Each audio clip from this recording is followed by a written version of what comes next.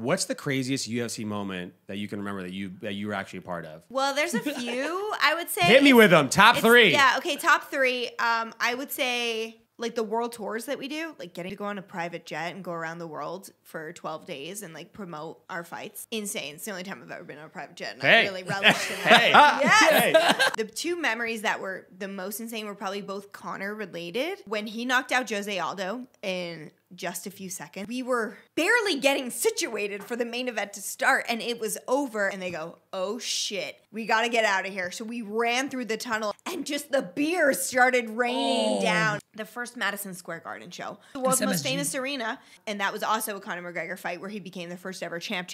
I want to say we left the building at like 5 a.m. I actually think we all walked out together. It was still going crazy. Like the sun was coming up and people are outside like singing, drinking beers. They got their Irish flags. Like it was really crazy.